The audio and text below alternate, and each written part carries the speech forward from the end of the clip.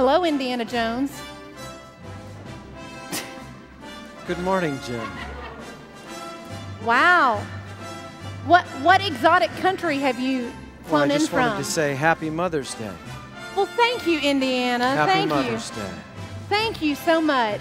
Thank you. Now, I realize that you're here. You're going to share with us a little bit about how to defeat our bullies, right? Yes.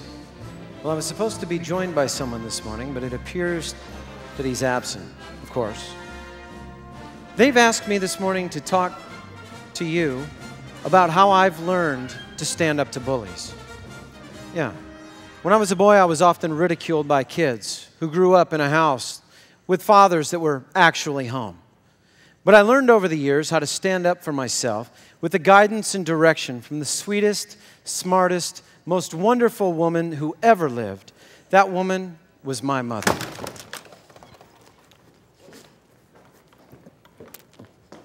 Sorry I'm late.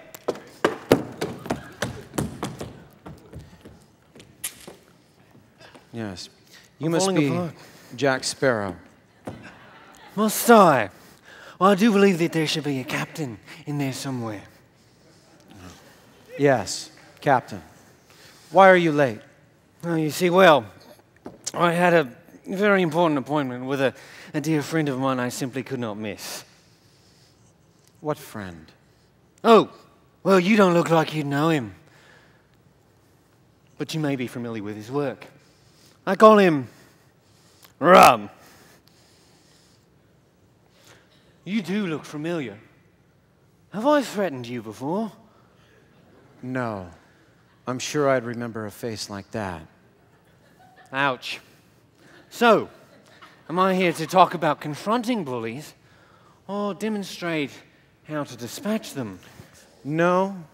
I'm sure you'd end up much better in the end if you save that demonstration for another time and place. Now, you would have the reach and the distance advantage, my friend, but never underestimate the unequalizing power of treachery.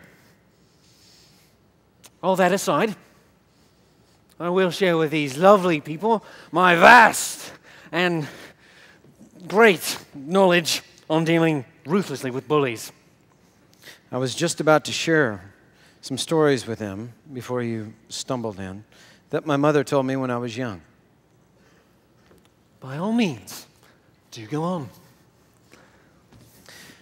My mother always taught me to stand up to bullies, to stand up for myself and those less fortunate, to always, always do what is right and noble, and to fight for what I believe in. Ah, we are very similar, you and I. Really? I can't imagine how. Well, I do know all those words you just used. Have you ever done anything for someone other than yourself?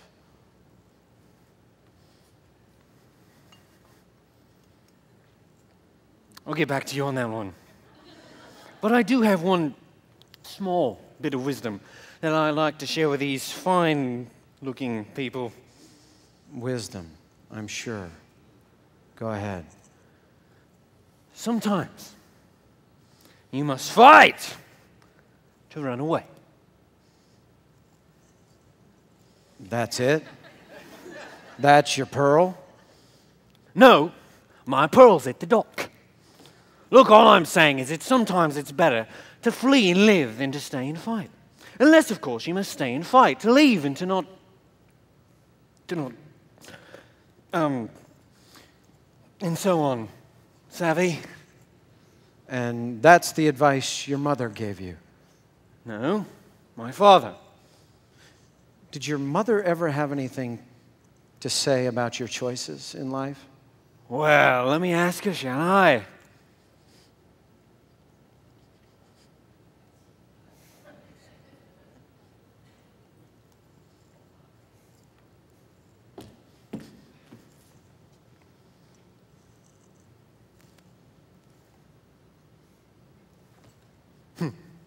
She says, no matter what, always keep your head. I find that a bit ironic, don't you? Yeah, just a bit.